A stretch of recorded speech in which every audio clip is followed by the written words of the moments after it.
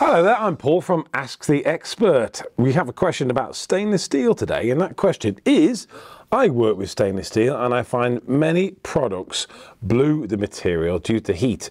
Do you have any suggestions? Okay, so the reason the stainless steel is bluing is obviously, as you say, is to do with heat, so that it warms up the material and you get a blue burning effect on the stainless steel, which is not ideal, doesn't look great, and you're going to have to rework that. So if you can reduce that bluing that you have on the stainless steel, then that's going to be an advantage to you. So if you're using a cutting disc to cut your stainless steel, the best thing that you can do is cut quickly. So get through the material as quickly as possible. So to avoid or minimize the bluing on stainless, I can recommend you go with a Quantum 3, which is a fully ceramic abrasive, and that cuts much quicker than a conventional aluminium oxide disc. So you avoid staying inside the cut for too long, therefore creating friction, therefore creating heat. That combined with a powerful angle grinder such as this, nearly a 2 kilowatt grinder, will get the cut done very fast, reducing the chance of burning in the cut.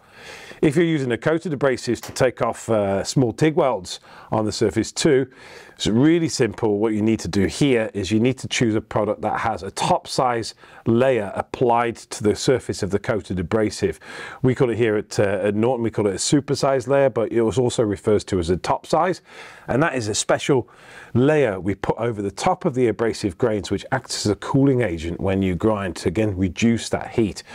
Easiest way to recognize whether a coated abrasive has a top size, supersized layer on the top is just to simply have a look at it.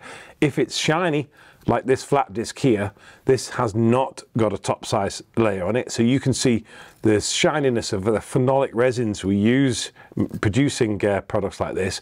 So clearly I can see that's shiny, it's not supersized. If however you look at the flat disc here that we have, that's a dull matte finish. That tells me there is the extra layer, the cooling layer applied to this coated abrasive product, and therefore that will be much cooler grinding and taking off the material than one without the top size. So with a coated abrasive, always choose the matte sort of finish on there. That'll do a much better job for you. Hope that helps you. Bye bye.